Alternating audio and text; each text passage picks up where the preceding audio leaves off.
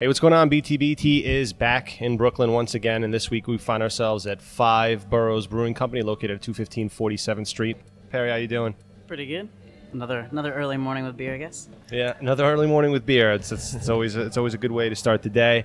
This beautiful space was at one point a steel industrial factory, but it's now home to the third biggest brewing space in New York City, behind the Bronx Brewery and Brooklyn Brewery. So again, BTBT, very happy to be here at Five Boroughs. We have three very special guests here today. Gentlemen, please introduce yourselves. Hey, I'm Blake Tomnitz, one of the co-founders here at Five Boroughs. I'm Nick Griffin, the head brewer at Five Boroughs. And Kevin O'Donnell, the other co-founder at Five Boroughs.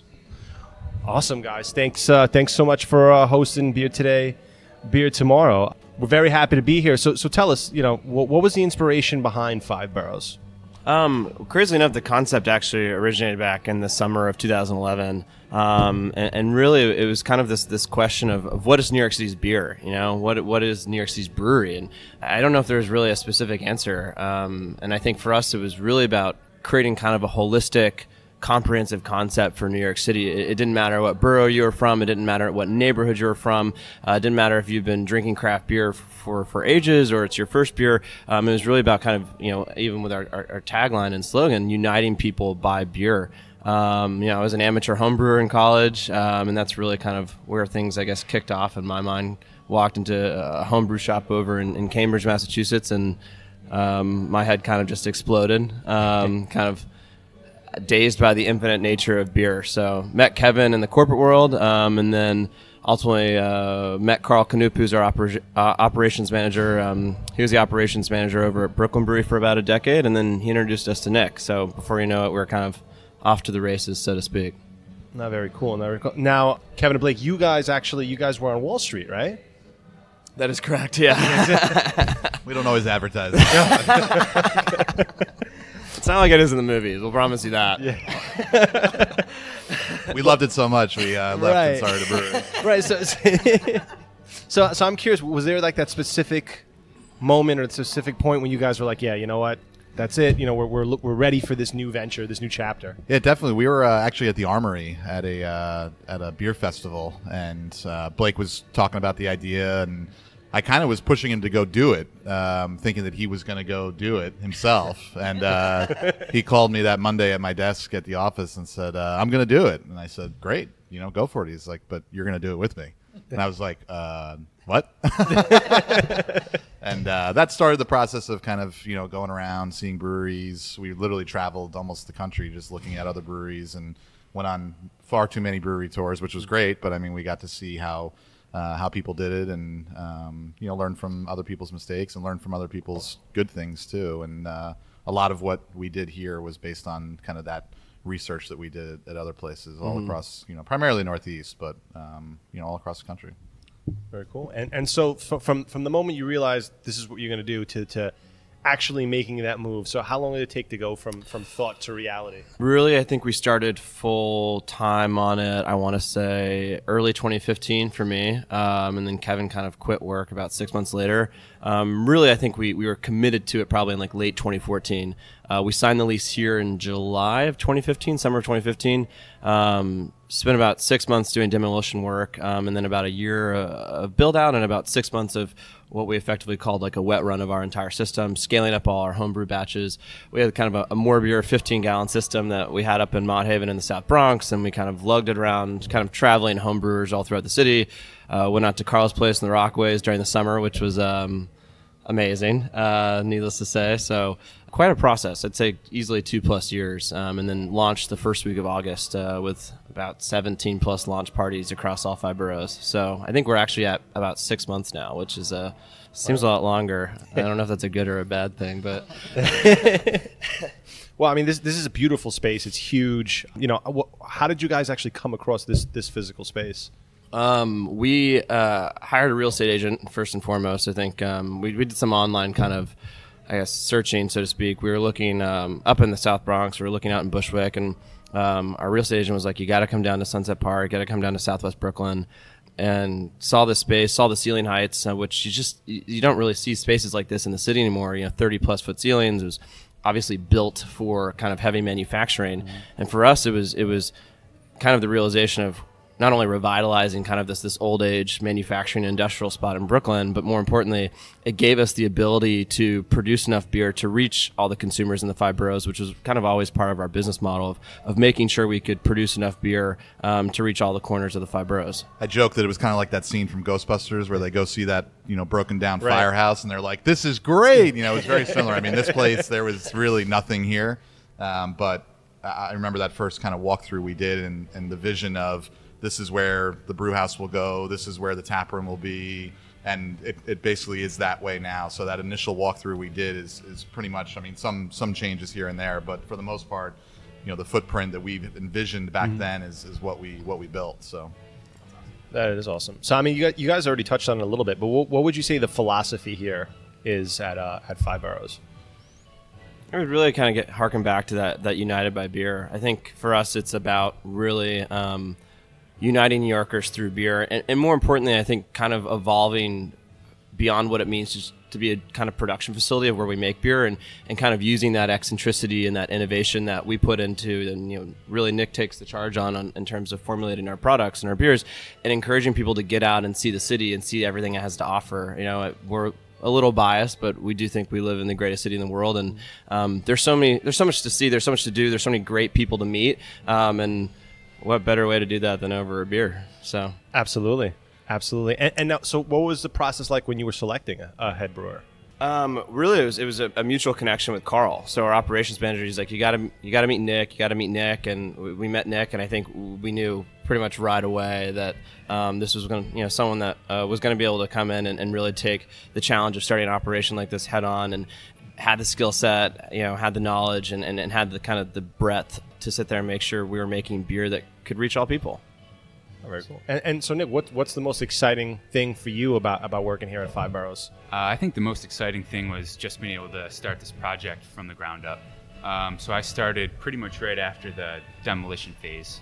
So to kind of see the transition from this, bare bones industrial facility that, the paint was coming off the walls and there's, some, pretty intense construction and demolition work going on, seeing that space change from what it was all the way through to what it is today. It was just a really cool experience, and something that we all joke about.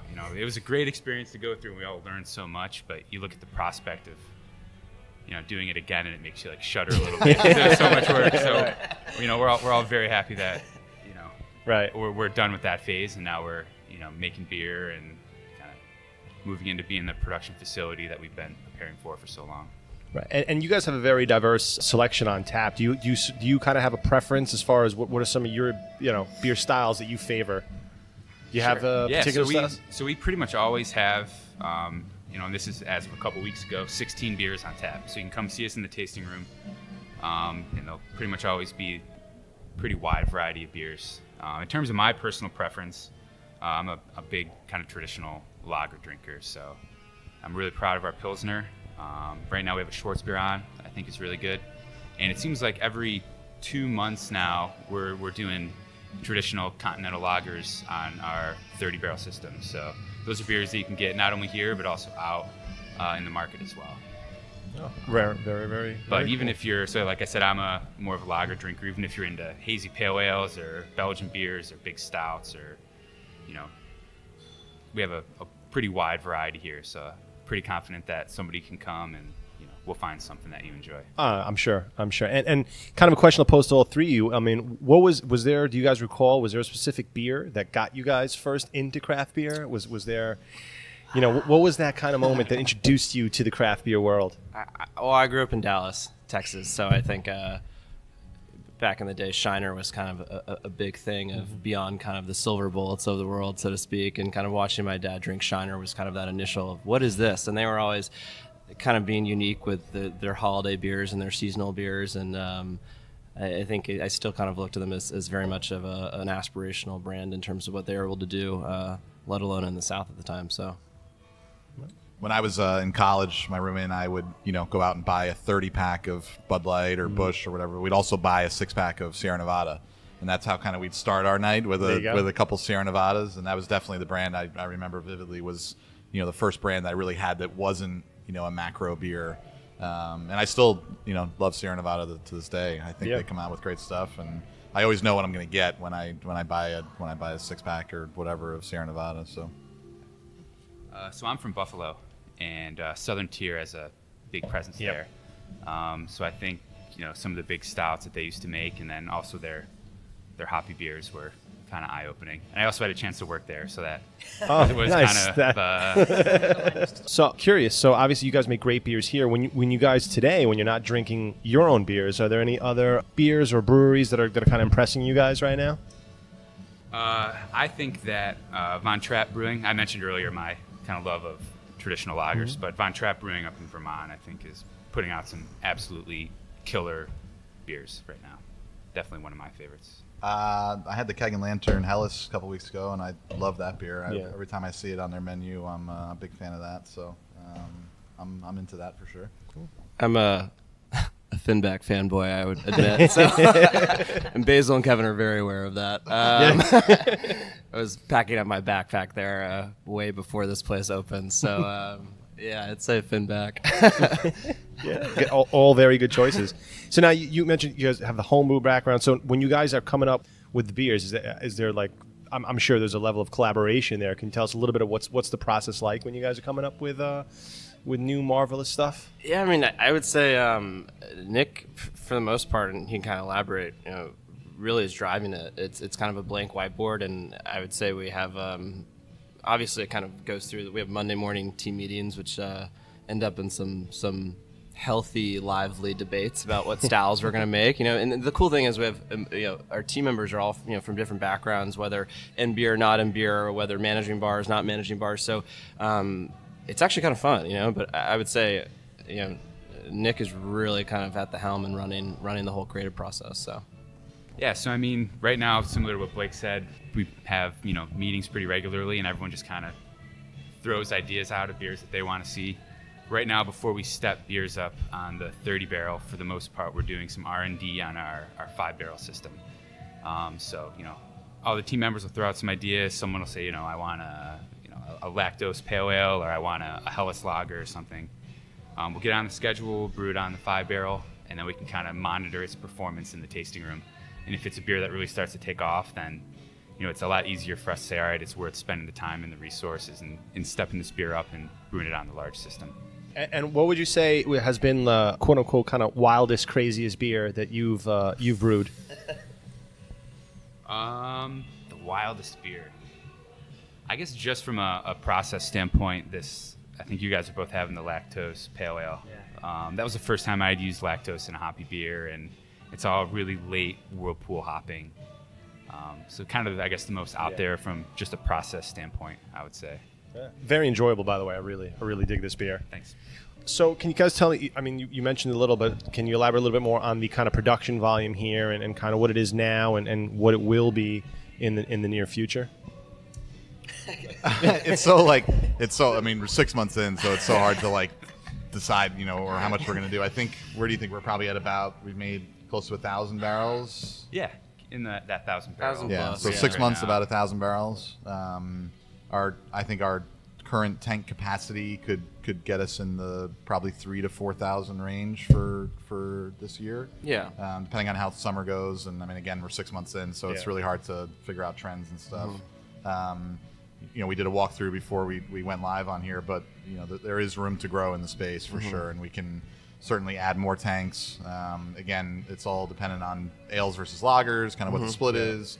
There's some other infrastructure improvements that need to be made to the brew house to get larger tanks in here. Yeah. But I mean, we feel comfortable saying that we can probably push. I would say, I mean, kind of our initial kind of estimates, we're looking at max capacity here, 60,000 plus barrels, which, just from a business model side, we're really looking to push just within the 5 boroughs. We think it's possible. I think New York City is there are a lot of breweries here, but I think there's still so much room for growth, and there are so many residents, there are so many tourists, so many retail accounts that I'm excited about where the craft beer scene is moving in New York City, and the ability for kind of all of us to continue to grow. It's kind of like an anomaly, nationwide. This New York City, there's not really a market like this anywhere else. So, we don't like to say that number in front of Nick, though, because he starts to shake a little bit. That's a lot of beer. That's a lot of beer, yeah. But yeah, so it's exciting. Absolutely. And now you guys have a yeast lab here on site. Can you tell us a little bit about the lab? Sure. So I have a quality control background. That's how I got my start in brewing.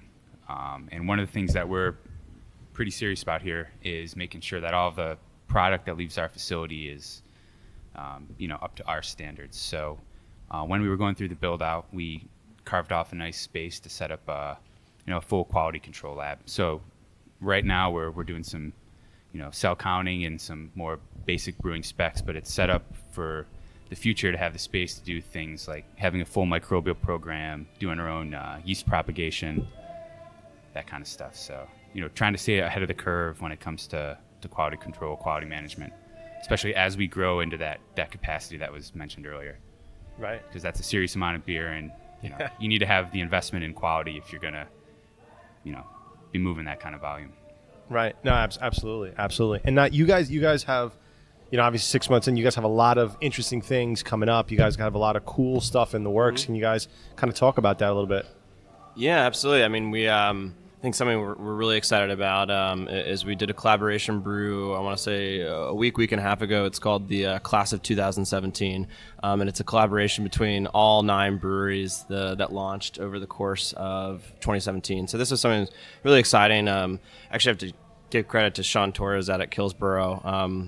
I was talking to Chris Kuzme at Fifth Hammer about it, but we were at the Blocktoberfest celebration at the Well, and probably more beers in than we wanted to be. But Sean kept on making the statement of me saying, I'm a fan of classes. And I was like, I have no idea what you're talking about. But that's really how the whole thing started. And kind of sent out, some feeler emails, and everyone was totally in for it. And so, had a big collaboration day. We're canning that in about a week or two, and we'll have it right before opening bash. And it was a lot of fun. I think it was a chance for us to meet some of the other breweries we haven't met before. And I mean, just to run down the list, I got it here. It was Circa, Death Ave, Fifth Hammer, ourselves, Island to Island, Killsborough, Lineup, Randolph Beer and Dumbo, and Mortega. Wow. So pretty exciting that. Yeah. All occurred in 1 year, so we're really happy with the prospect of this. So it's like a super collaboration. Yeah, I know, right? I don't know if anyone's ever done nine brewery collaboration before. Maybe, we'll see. But all great people, and it'll be fun. So will that be? You said they'll be canned and released here. Yeah, so we'll be doing cans as well as draft, and we did make it. Nick can kind of elaborate on this. It is going to be technically a New York State labeled beer / farm beer, so that gives everyone else the ability to pour it in their tap room.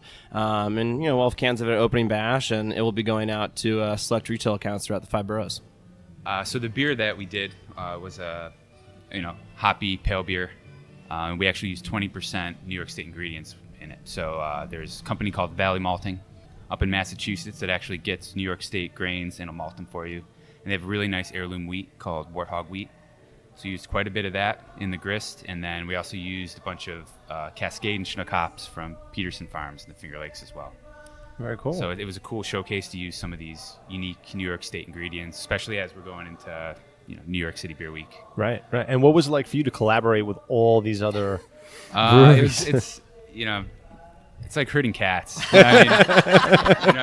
a good way. In a good way, yeah. You're sending out these emails to all these people who are in the first year of their production because they've obviously just launched, just like all of us. So they're busy as can be, and trying to get everyone agree to a date and a beer style and a recipe was just a little trying at times. But in the end, we did manage to find a day that worked for everyone and get everyone down to see us and brew the beer together. So it was fun and great meeting all those guys.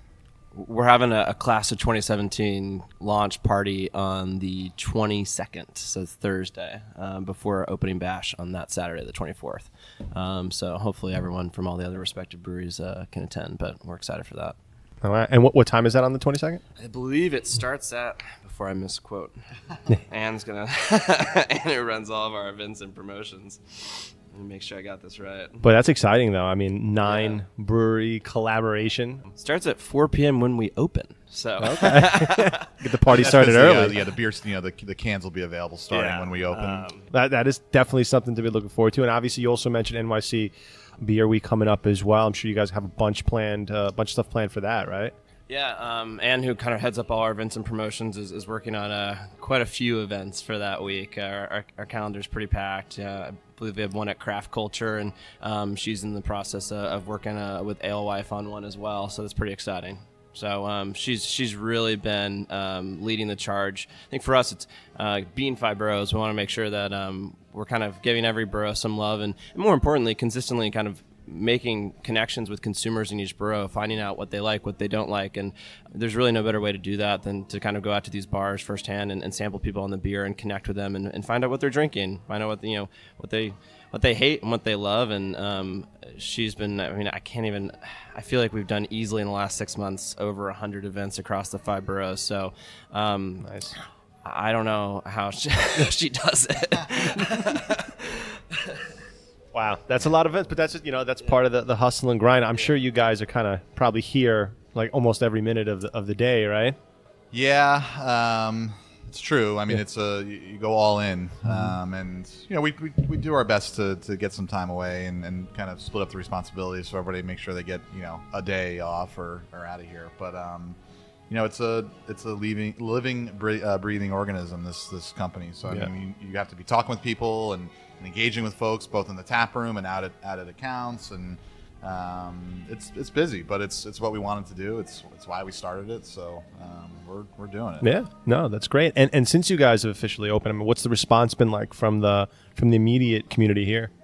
So I think for at least the Sunset Park neighborhood, we've kind of been they're treating us almost as a bar because there's not that many places to get craft beer in the immediate neighborhood. So folks are coming down here, and it's been really receptive. We've got families coming in, and they bring food in with them, and they set up and they play board games all day, and it's just a comfortable place for people to come, and they feel safe. And when the weather's nice, it's a real outdoor feel when we bring the garage doors up, and it's just a comfortable place. We're family friendly and dog friendly. And, we're just friendly. So. Right. I think the other cool thing too, and something that Nick and Ryan Bedford, our taproom manager, have been taking the lead on, is we just received our combined craft manufacturer license. So we were a microbrewery before that, and then we now have both a microbrewery license and a farm brewery license. So we had already been making some farm beers anyways. We'd done a collaboration with Jason over at Strong Rope.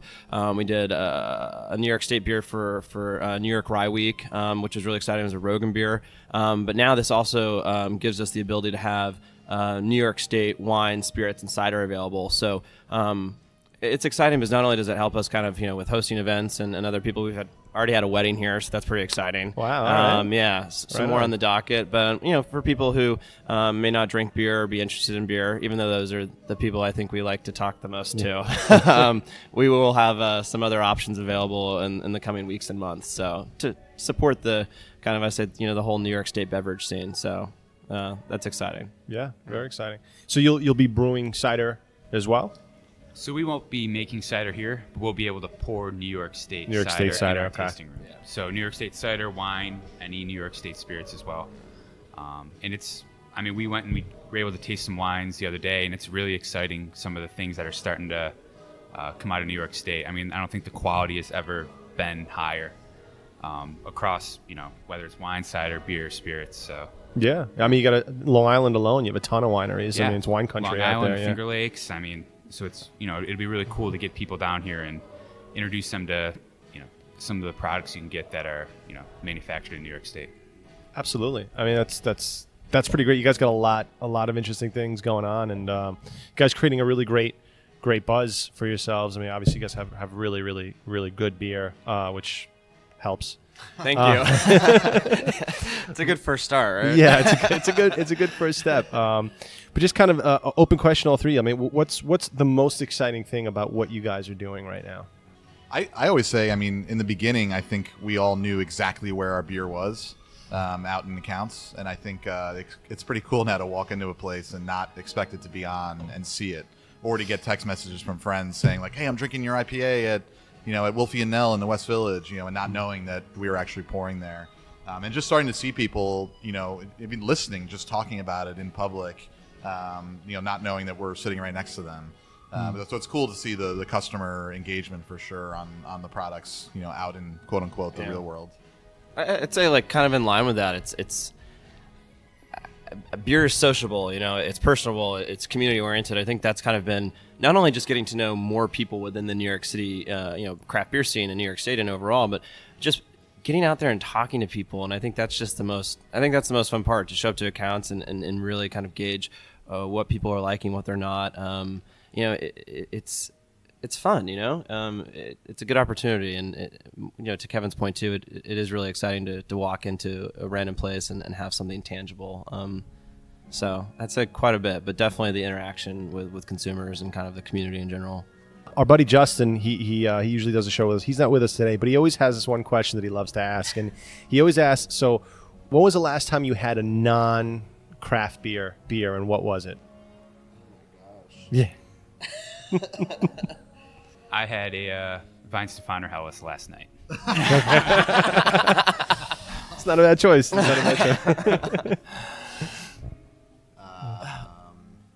trying to think. It's a tough one, huh? I think I've been handed a few.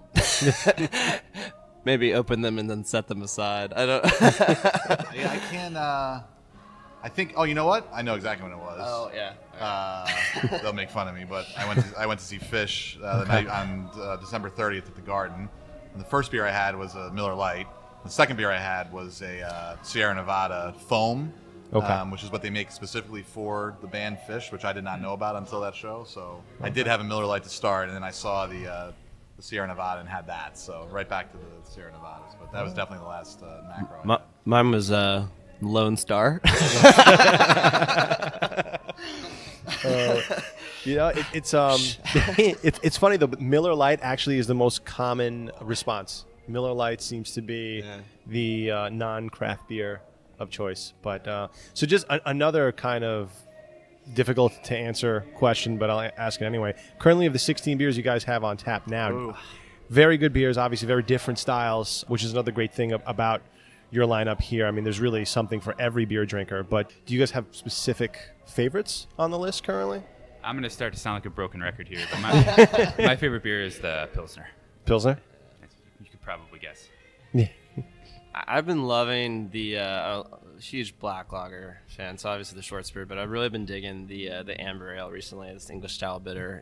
I think primarily because it's 3.8%, so I feel like I can feel less guilty about having one before 5 o'clock. But also I think it's just kind of a style that doesn't get as much love as it really should. So I've been enjoying that one quite a bit as of late. I like kind of the hybrid in between the IPA and the Pilsner. So currently I'm having a dry hopped Pilsner, but I also love our hoppy lager, which is kind of that IPL, in between. A little bit lighter, but still has that, great hop characteristic. So those are probably my two favorite right now, would be the dry hop Pilsner or the hoppy lager. Mm-hmm. And now we spoke about how, the craft beer culture in New York is exploding, but obviously there's still room for continued growth. I mean, where do you guys see the future of craft beer in general for New York? I think New York City, the biggest thing that's going to kind of prevent it from growing is obviously rising real estate costs, but finding zone spaces. I think we're in an area that kind of has been historically industrial and was kind of perfectly suitable for a business like ours moving in here. So I'm hoping that it continues to grow. I don't think it will I don't think it will result in massive scale large breweries that are kind of evolving and from local to regional. And I'm thinking just in general we did kind of have that, what we call internally kind of that Midas touch period, that like 2009 to 2012, where there's these crazy almost unsustainable growth rates year over year, and you saw a lot of local breweries evolve into regional breweries at the time, and I think kind of underestimated potentially where the market was heading. So for us, it was staying local, having this ability to be a hyper-local brewery, but also a large production facility. So I think it's going to be a lot of more hyper-local breweries that are really focused on a certain geographic area, whether that be a borough or a neighborhood. So That's kind of where I see it in New York City. Yeah, I think keeping the New York City breweries strong together as well is important. I mean, the New York City Brewers Guild, I think, is operating extremely well right now. I mean, monthly meetings. We've got Beer Week coming up, and I think continuing to keep that and keeping the New York City beer scene, extremely high quality is only going to help us all out and continue to be important. I mean, every brewery, I'd say, in the country is looking to get into New York City, so we're up against a lot. But if New York City breweries can keep their level extremely high, it'll give us a much better shot at continuing to build on a great scene that we have here. So Yeah. Absolutely. It'd be nice to walk into a place and just see New York breweries on tap. Right. That would be. That would be ideal. So are there other things you guys want to talk about that you guys have coming up? Anything, any type of events or other beers in the works? Anything that you guys want to kind of let the audience know? So from a beer perspective, you guys actually caught us at a good time. We mentioned New York City Beer Week coming up. Yeah. So this is a time where you'll probably be able to see some of our more limited beers that are normally only in our tasting room kind of get sprinkled out to a couple of our events in Manhattan, Brooklyn, all over the city. So, there's a good chance if you go to one of the Five Boroughs events during Beer Week, there's going to be, some sort of special beer there. So we have a Hefeweizen that we've brewed with all New York State ingredients coming through. We have a Belgian quad, a single, some more kind of specialty release stuff that you'll be able to get outside of our tasting room. didn't we use a malt recently too that was pretty cutting edge? Or Ericlear. were we on like one of the first ones to use something? We were, yes. So we brewed a Maibach recently, a couple weeks ago, and we used a malt. It's called Ericlear Pilsner malt, which is a Weyermann product. But we were actually the first brewery, as far as I know, to use this malt in the United States. Wow.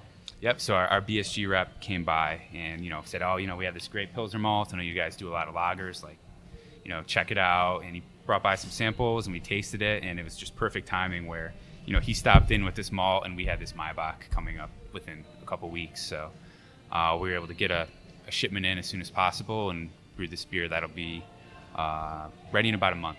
So really excited to taste the final product. And Do you guys have a name for the beer yet? Maibach. Yeah, sorry. It's to the point. It's to the point. A lot of our beers are named just for the style that they are. So we try to keep it simple and make sure people know exactly what they're getting when they order one of our beers.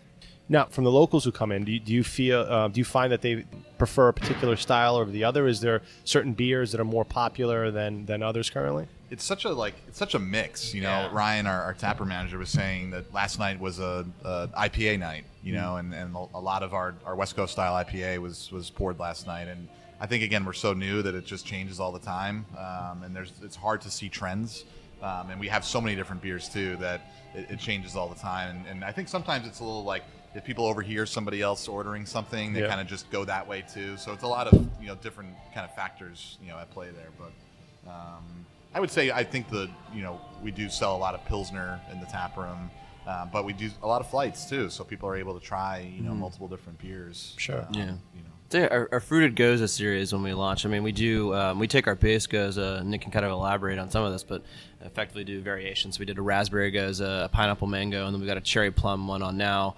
Hopefully a new one will be coming out in the next month or so. We try and do a new one every 4 to 8 weeks, but the raspberry people just went absolutely crazy for us. It was kind of exciting, and hopefully maybe we'll be able to bring that back this summer. So.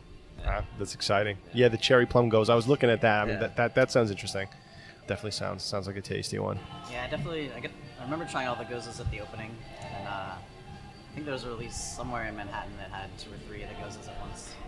Check that out as well. Yeah. Yep. I think we at Barcade got a keg of raspberry Goza. I think it was kind of just I think that was for an event though. But it's relatively expensive beer to make, so we try and keep it all kind of in house. Yeah. So we actually have a bunch of wine barrels full of beer right now that's sitting out in the production space. We're really fortunate that our CFO Keon is really good friends with Mike Beneducci, who owns a vineyard out in New Jersey. So we have kind of a pipeline straight from the winery to the brewery. Whenever he has barrels, he calls us up and he's like, "Hey, do you guys want them?" And I think we've always said yes whenever we get that phone call. Even if we don't have a plan for them, it's like, "Yeah, just send them over. We'll find something to do." But at the moment, we have a bunch of barrels two different beers. So we have a dark saison and a pale saison that we fermented out in stainless steel with saison yeast.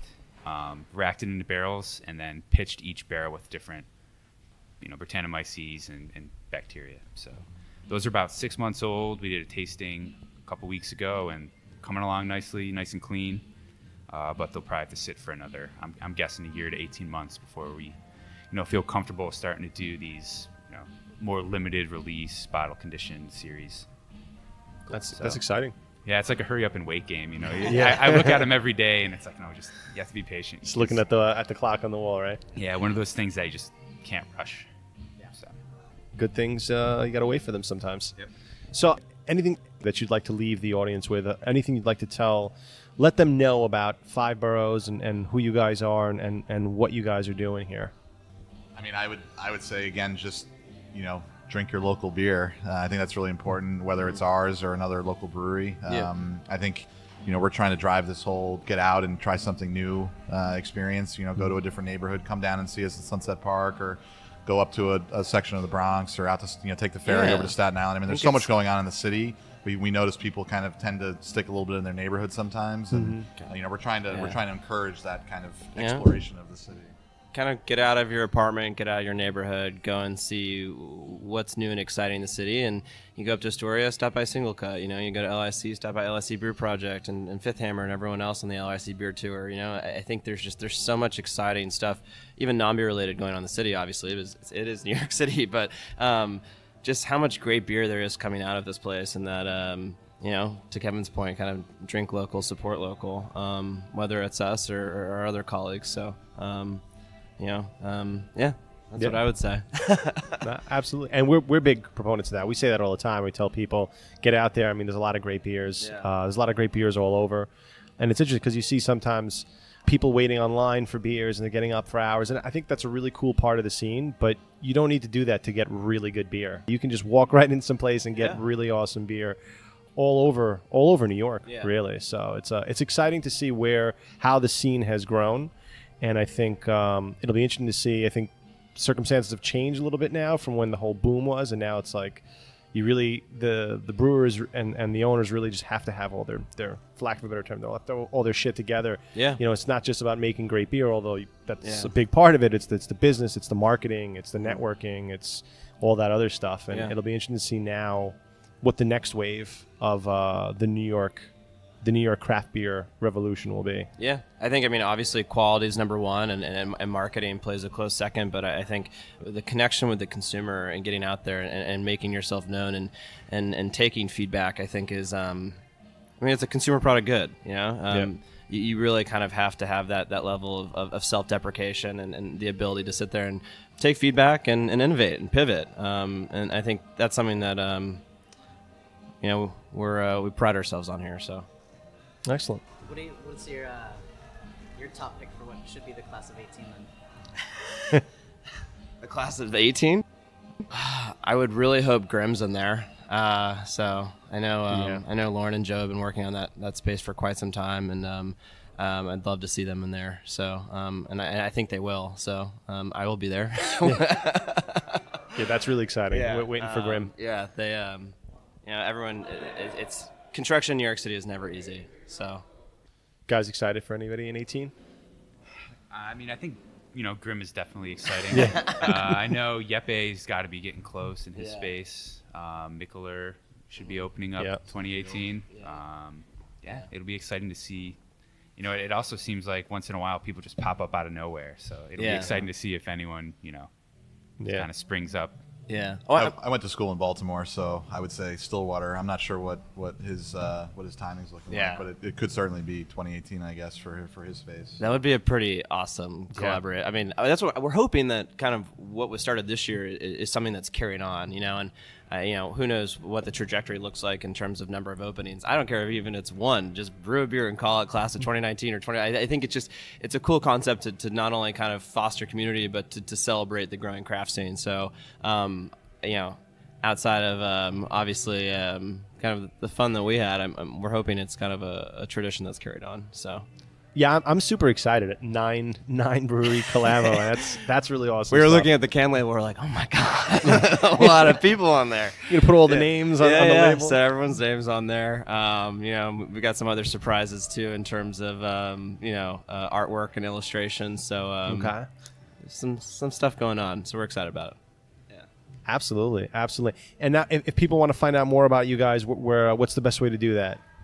Website, fiveboroughs.com. FIVE, Oh, and yeah. then Boroughs long way, BOROUGHS.com, and then our Untap's on there, our Twitter's on there, Facebook, kind of the whole thing, Instagram as well. So we're usually pretty good about using Facebook for our events, and Twitter as well. But Instagram, does its thing with showcasing our brand and our beers and the tap room and stuff like that. So. But Five Boroughs website is the source for everything. So sign up for our newsletter. Try to get a newsletter out just about every month. Yeah. Kind of what's coming up in terms of events and new beers that are available in the tap room. So special things. And we actually just kicked off brewery tours about a week ago. So every Saturday and Sunday we're doing tours at 1, 2, and 3 p.m. So if you're interested in coming down, having a beer, and getting a tour, we're here. So very cool. And what are the hours of operation here? So we're open Thursdays from 4 to 10, Fridays from 4 to 11, Saturdays from noon to 11, and Sundays from noon to 10. Right on. So, Perry, any parting comments, thoughts? Just happy to see you guys are still doing well. So Thank I was you. here for the opening. It was great times then. It still seems like it's doing well. Yeah. So. Yeah, absolutely. Guys, any parting thoughts? Anything that has not yet been said that you'd like to say? Appreciate the support. Thanks for coming down and chatting with us and promoting the local scene as you guys always do. So yeah, it's second time on. Yeah, so second time on, yeah. Last time was with Katarina, so that was fun. Right. But we always enjoy doing this stuff, so we appreciate the support you all give as well. So.